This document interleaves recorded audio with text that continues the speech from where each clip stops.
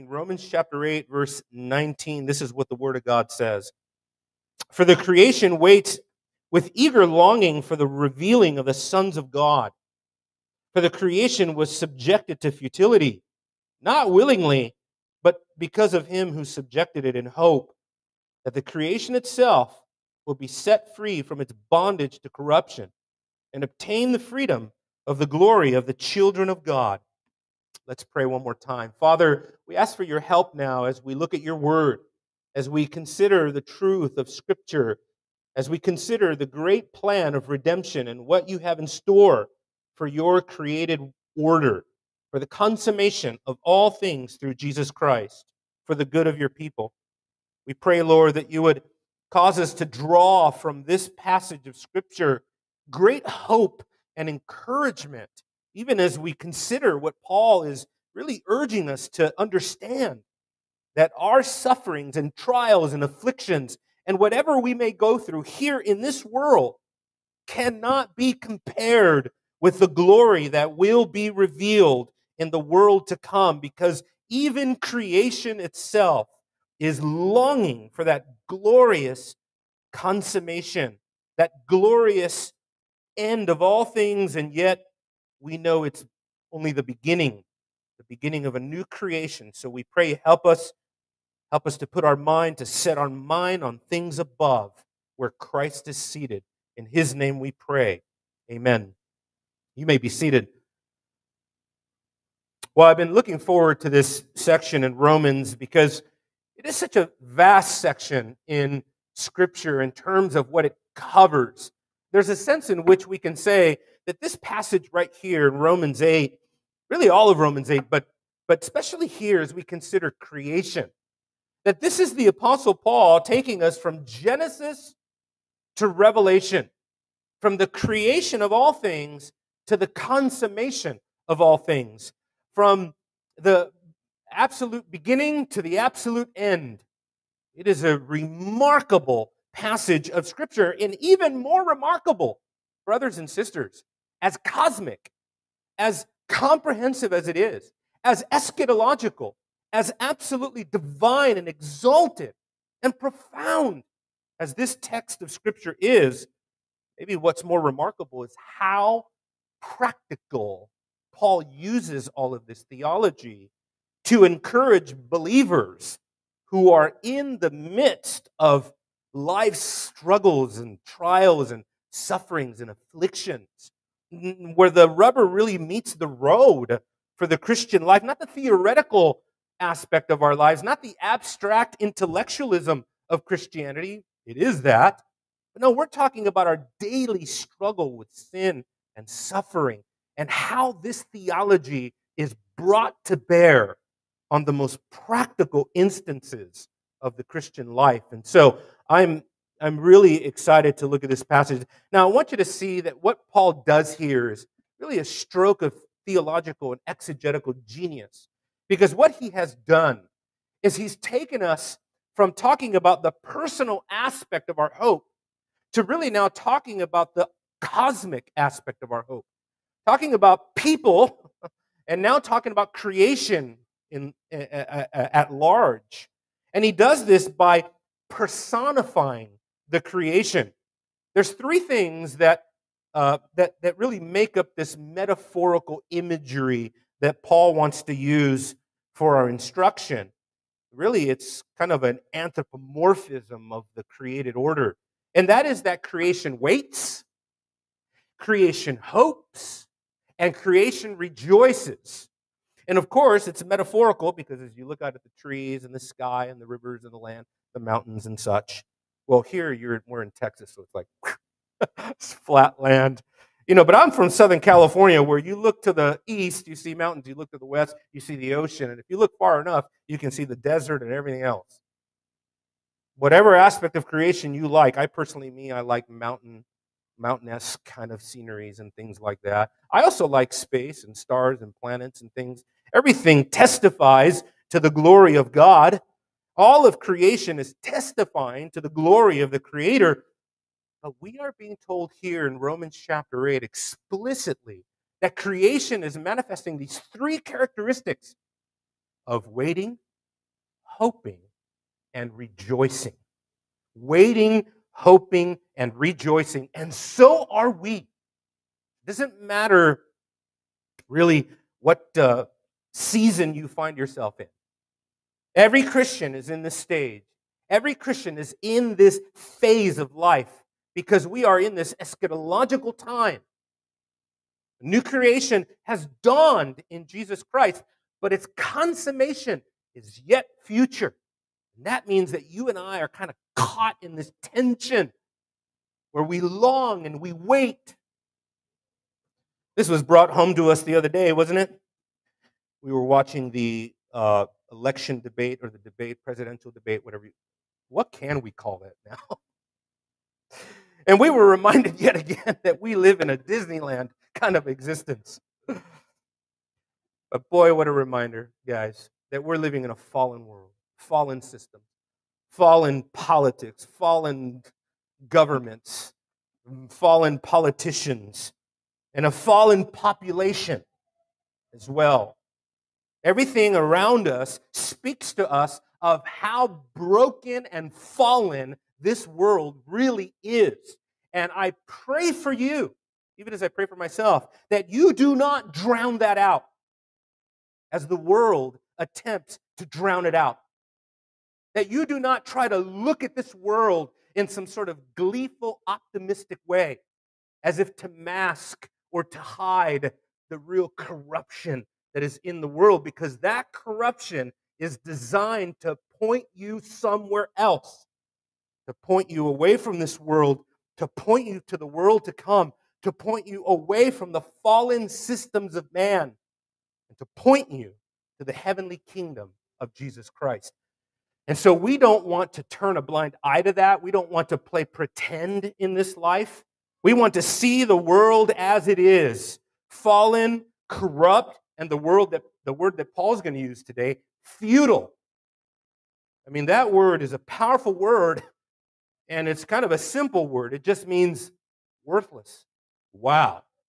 That's a powerful word that Paul uses to sum up what this creation has been subjected to. And so when we think about this personification of the created order, we are told that creation itself is waiting for this great and grand revelation of the sons of God. Right there, verse 19, we just went from Genesis all the way to Revelation. We went from Genesis chapter 3 all the way to Revelation 21 and 22. Why? Because we are looking at the created order. And the created order was subjected to futility, was subjected to corruption at the fall of man, namely Genesis chapter 3. But he also speaks of the revealing of the sons of God, which speaks of what? Well, look down at verse 23 real quick, just for Scripture's interpretation of that. He says, not only the creation, but we ourselves, what? Who have the first fruits of the Spirit, we groan inwardly. And he says, as we wait eagerly for what? For adoption as sons. But wait a minute, I thought back in verses 15 to 17, we were already adopted. But this is adoption, I told you this last time, but this is adoption that's like, you've been adopted, but just like any adopted child, they're going to be taken home one day, right? And so the same thing here. This is our adoption when we are home. We are in God's house. We are in God's kingdom. We are in heaven. We are in the consummation stage of our adoption. And so he says, we eagerly wait for the adoption and the redemption, watch, of our bodies.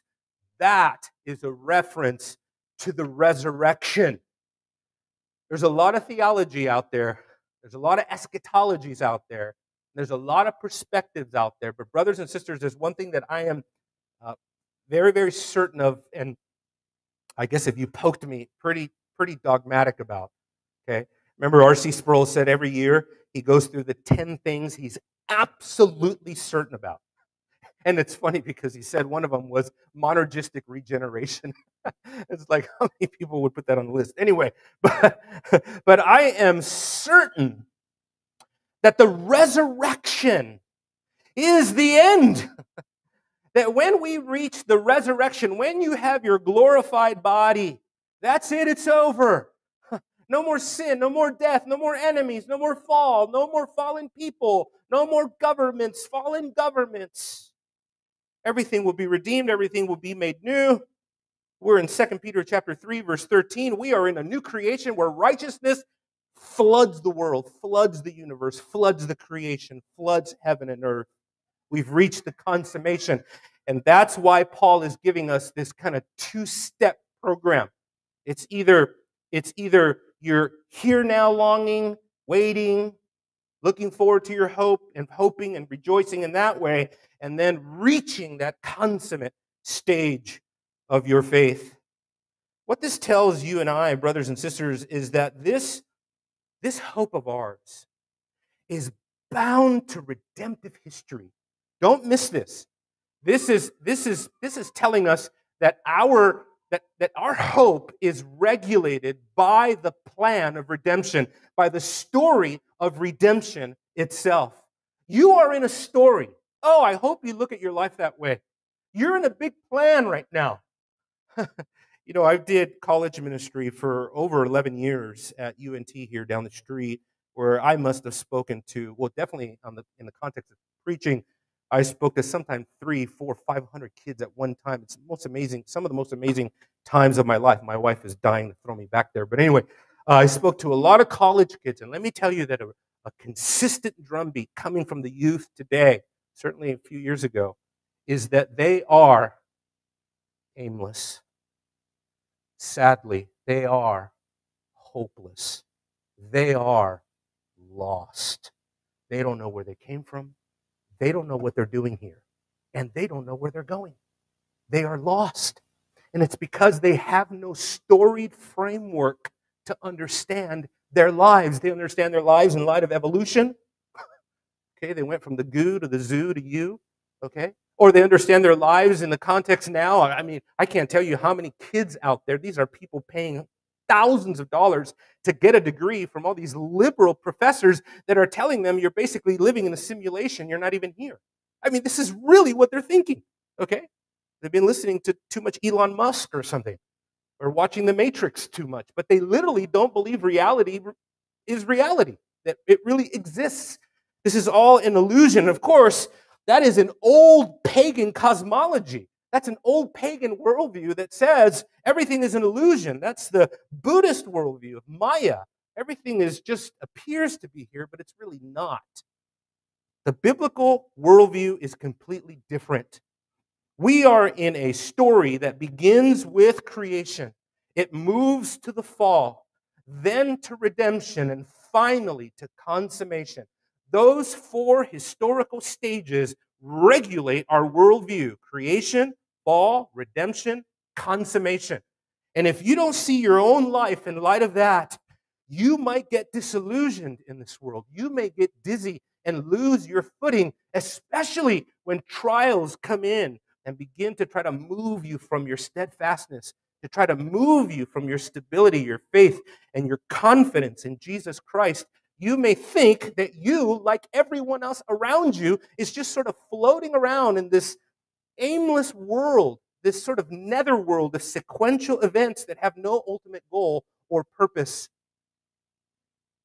Everything has a purpose for the Christian life. Everything. This is not Pastor Emilio saying this. Look down here at verse 28, the verse that you guys have all memorized. Remember? For those who, he says, and we know that for those who love God, all things work together for the good. That's amazing. For those who are called according to his purpose. Everything. Even the groaning and the suffering and the child pains that Paul is describing here work for your good and my good in the grand scheme and in the grand design of all of these things. And the resurrection of Jesus Christ, therefore, and the resurrection of the believer is what changes all of that. But creation also hopes. Look at verse 20. The creation was subjected to futility, not willingly, but because of him who subjected it in hope. Now, the exegesis here is a little tricky because you have to decide when it says in hope, Is that goes with the verse, the phrases that go before it or after it? Some say, well, it's kind of a transitional link between the passage. And I think that it should really go with what went prior, that he subjected it within the attending circumstance or the intending motive of hope. What does this mean?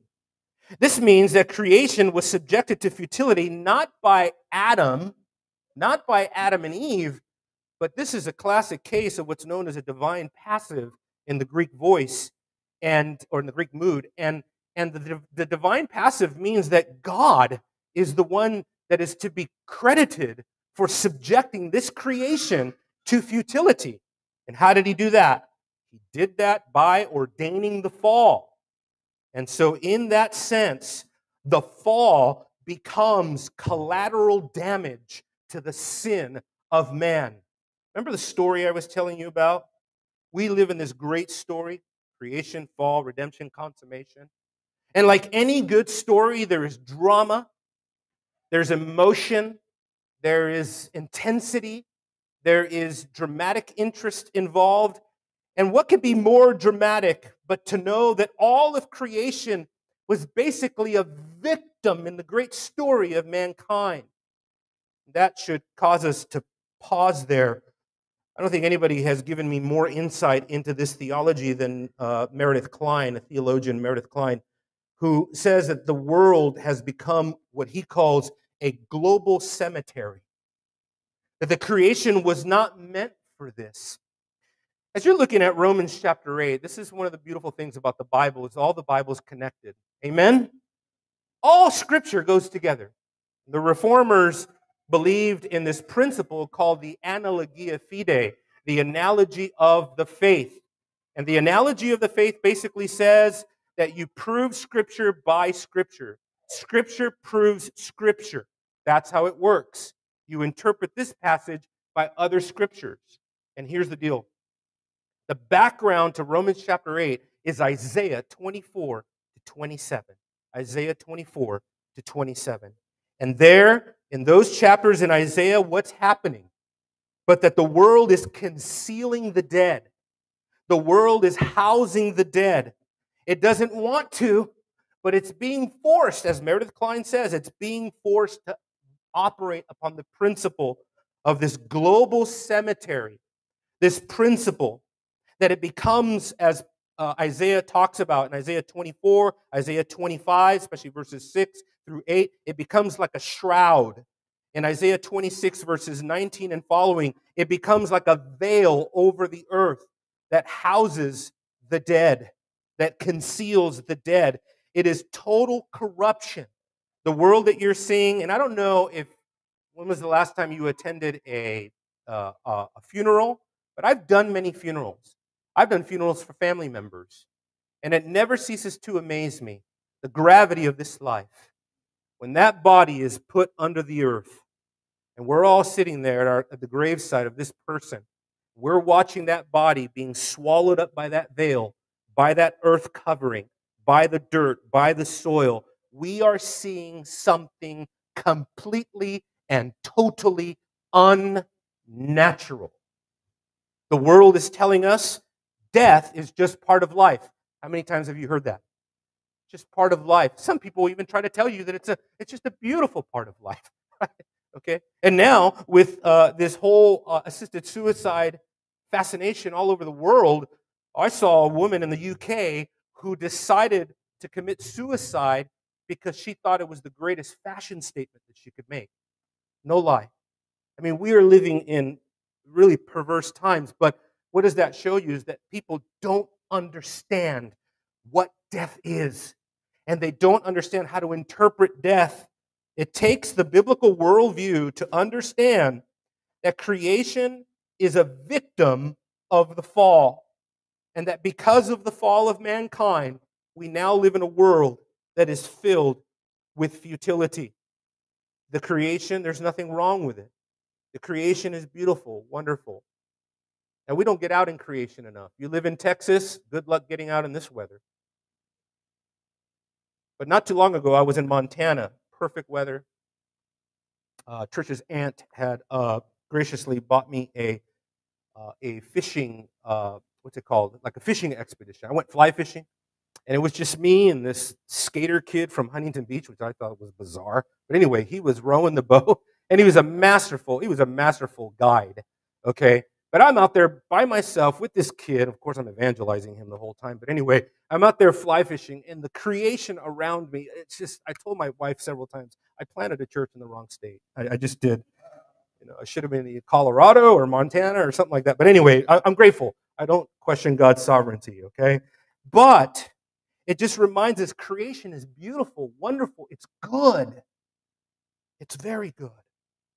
Isn't that what God said in Genesis? It is all very good.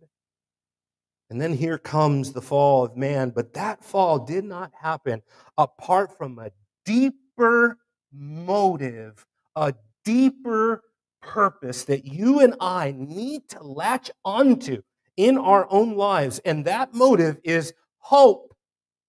Hope. It wasn't just for sin's sake that God ordained the fall. It was not just for the fall's sake, but for the sake of a great plan. And since we're thinking about Adam and the fall, especially if you subscribe to Reformed theology, this is what we call either the covenant of works. But what's behind the covenant of works? The covenant of works tells us that God created man in his image and put him within the context of a covenant.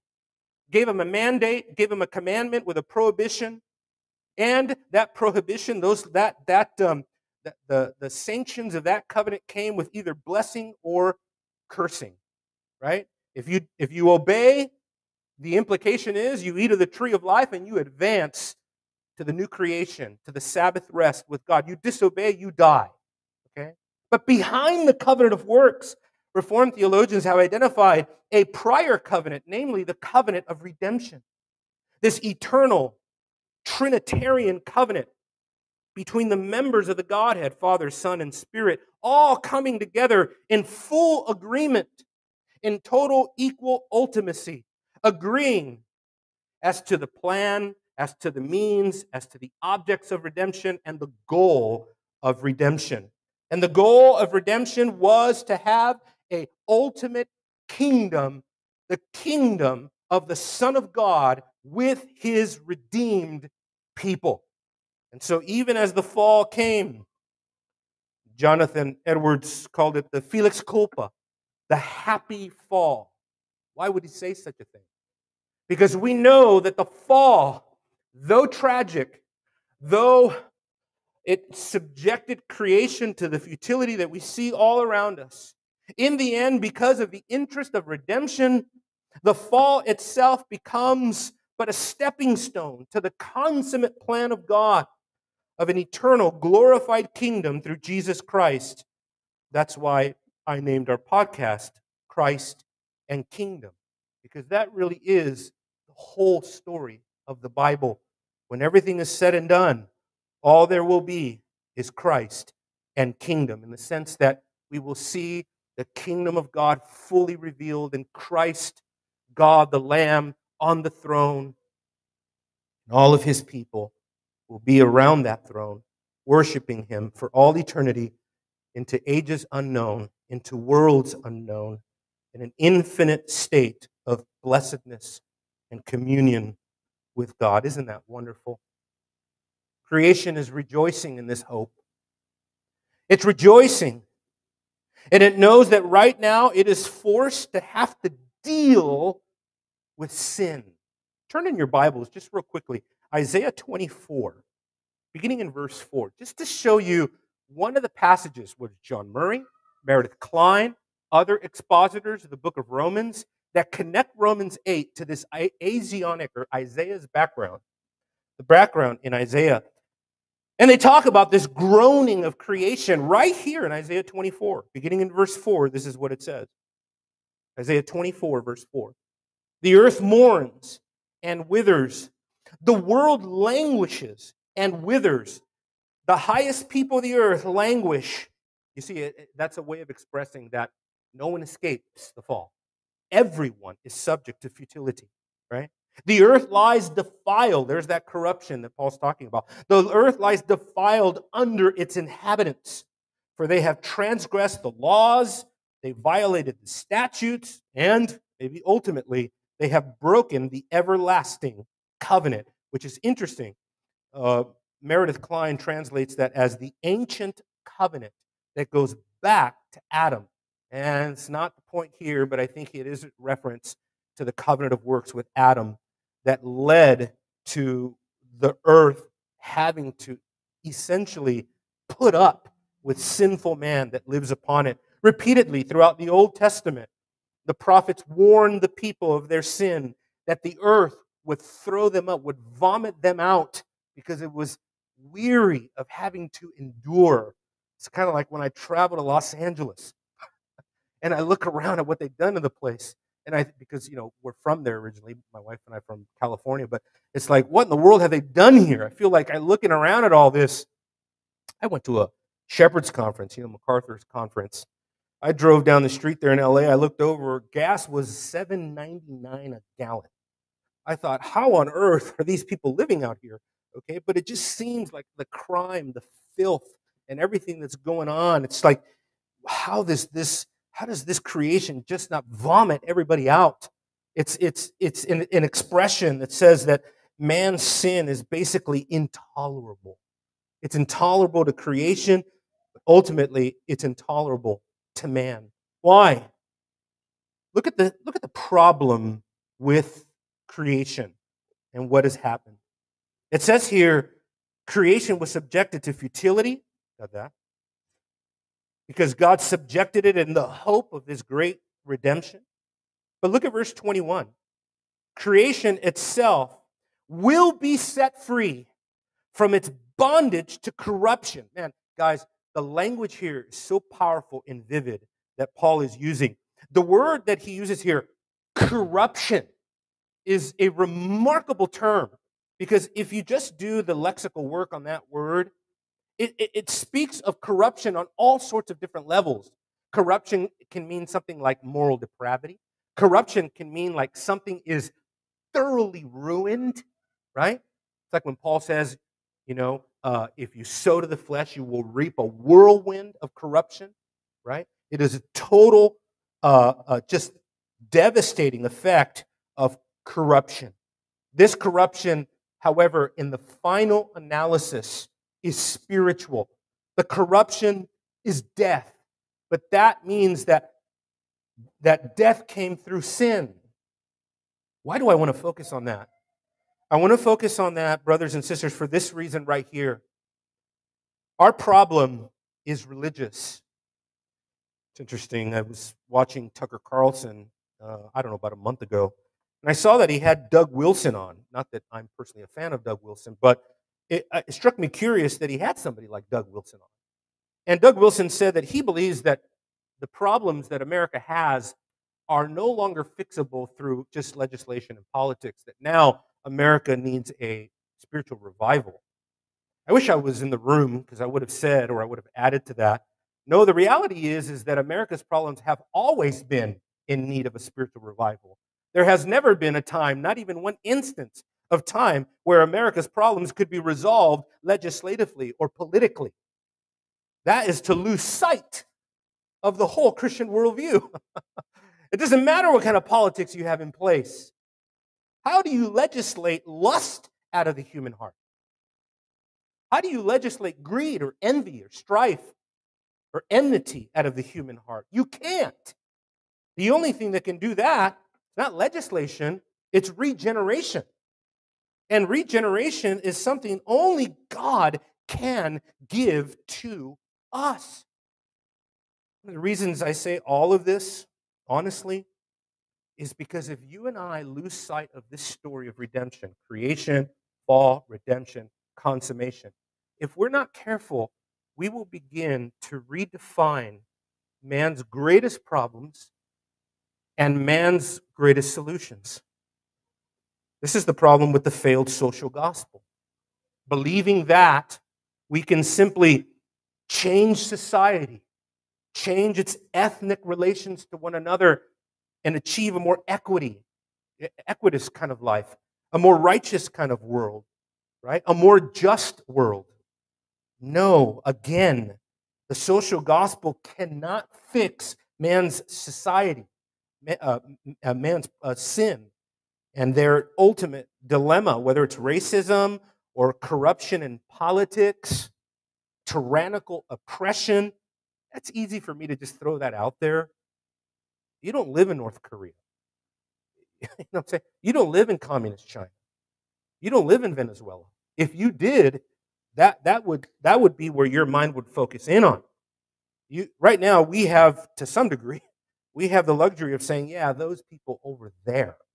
Okay, but some people are right in the heart of living under total tyranny in their culture and their government. But whether it's oppression, poverty, crime, disease, I'm simply wanting to remind us today there is ultimately one great universal problem in this world, and it has one great universal solution, and that is the gospel of Jesus Christ.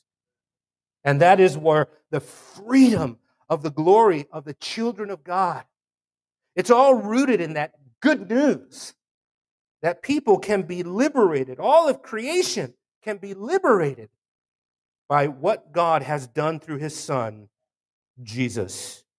Here in this context, what are we looking at? We're looking at the world under corruption, but it's also promising us this glorious future that's coming. One more time, look at verse 18. Let's go back. Look at verse 18, where it all started.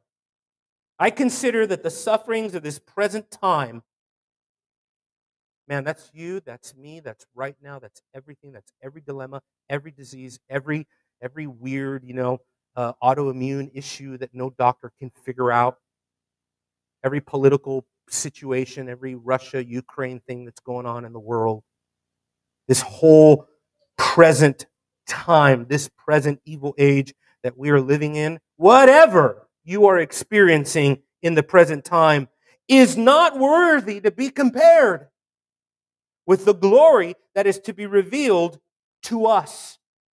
And therefore, what this is telling us is that there is a great redemptive reversal that is coming, where everything that is corrupt now will be fixed, everything will be liberated, everything will be renewed, everything will be replaced. The old will pass away, the new will come. Guess what? Revelation, Isaiah, you won't even remember the times of the past. Guys, I preach to you guys with as much rigor because I need to be reminded of this, that whatever problems you're going through here and now, in a very short while, okay, let's fast forward 100 years from today. I think we'll all be dead. Is that okay to say? Right? Say maybe the babies, right? But let's say within 100 years or less than now, this whole life, what it talks about, this present time, it will feel like a dream. It will feel like, man, what was that? When you're in eternity, this whole transient terrestrial existence that we're in right now, this will be a faint memory. And everything that was wrong with this world will be put right. I love it because it means that heaven will be a holy realm. No corruption, no impurity, no disease, no sin, nothing. Revelation chapter 22, as I'm going to read to you here in a moment. No curse. No curse. Revelation 21, verse 22 to 27. Corruption. This is nothing unclean will be there. And no one unclean. Because as John said, outside will be the dogs. We have a world of dogs today. Pagan dogs, political dogs, immoral dogs. That is just simply to say, we are unclean people. Remember Isaiah? He just got a glimpse of the glory realm and immediately caved in upon himself and his people. And he said, I am unclean, and I live in the midst of a people who are unclean. In other words, we don't deserve to be in that throne room. We've no right to be there. And yet, if God has taken his coals from his altar, his precious stones, if he has taken the heavenly and touched your lips with it through Jesus Christ, he has cleansed you and he has fitted you precisely to live upon that throne. Revelation chapter 2, verse 7. The one who overcomes, I will give to him the right to sit on my throne. This is our hope, and this is the whole purpose of the story of redemption. I want to end today. I want to make sure, because sometimes I just kind of abandon ship, and I told myself, not today. I'm going to stick to my guns. Let's turn in our Bibles to Revelation chapter 22. Let's allow God to have the final word of what that future state will be like. We're going to read verses 1 through 5 and we'll pray. This is what Revelation says. Revelation 22, beginning in verse 1. This is what the Word of God says. Then the angel showed me the river of the water of life, bright as crystal, flowing from the throne of God and the Lamb through the middle of the street of the city. Also, on either side of the river, the tree of life with its 12 kinds of fruit, yielding its fruit each month. The leaves of the tree were for the healing of the nations. No longer will there be anything accursed, or literally, there will be no curse, but the throne of God and of the Lamb will be in it, and his servants will worship him. They will see his face, and his name will be on their foreheads. And night will be no more. They will need no light of a lamp or the sun, for the Lord God will be their light, and they will reign forever and ever. And God's people said, Amen. Father, so easy for us, Monday through Sunday, to lose hope, but yet we come together on this Lord's Day to be reminded of our hope. Whatever we are each going through, I know your word is prophetic. I know that your word is powerful and dynamic, it's living, active. So I pray that you would speak hope to your people, whatever context they are in this life and in this season of life, or whatever they're dealing with. I pray for the people in our church that are dealing with various things, whether it's health, whether it's financial woes, whether it's domestic issues, problems at home, with kids, family, marriage, whatever. We pray, oh God, even our own bodies, just living in this fallen world, we're so often reminded, we need something greater. We need something better. And we thank you for Jesus, that he has brought what is better, what is great. He is the water of life, and in him we find life and life more abundantly. And so, God, we pray, sustain us today, tomorrow, and for the rest of our lives. Sustain us through Jesus Christ. Sustain us as we do what he commands, that we would drink his blood, eat of his flesh, because apart from him, we can do nothing. And so, Lord, help us to depend on him, to rely on him. Help us to do away with all manner of self-reliance. Help us not to live and to reason according to our own wisdom of what we think is right. But help us to think the thoughts of God after him, and to think according to the wisdom of God revealed in Scripture. Thank you for this glorious time together, and we pray that you would use us for your glory. In Jesus' name, amen.